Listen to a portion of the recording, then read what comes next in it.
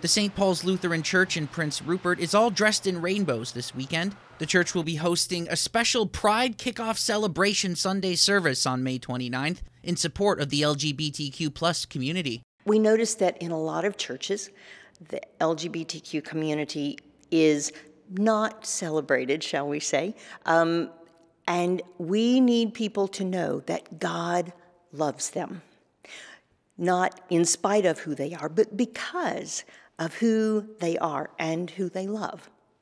Edis acknowledged that a church holding a Pride event might come as a surprise to some, though she says practicing Christianity and inclusivity can absolutely go hand in hand.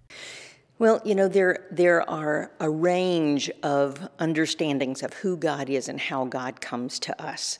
The cultural understanding of Christianity is that all Christians condemn people in the LGBTQ community, but that could not be further from the truth. We really hope to share with other people where grace is found and to love everybody.